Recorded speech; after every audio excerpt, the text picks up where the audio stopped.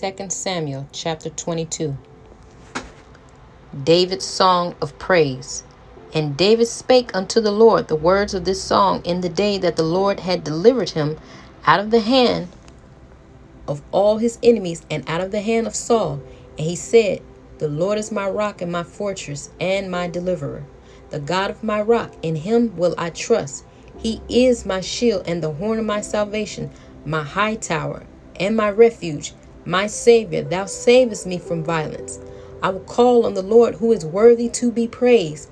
So shall I be saved from my enemies. When the waves of death compassed me, the floods of ungodly men made me afraid. The sorrows of hell compassed me about. The snares of death prevented me.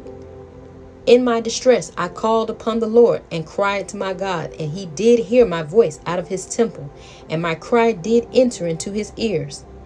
Then the earth shook and trembled. The foundations of heaven moved and shook because he was wroth. There went up a smoke out of his nostrils, and fire out of his mouth devoured. Coals were kindled by it. He bowed the heavens also and came down, and darkness was under his feet.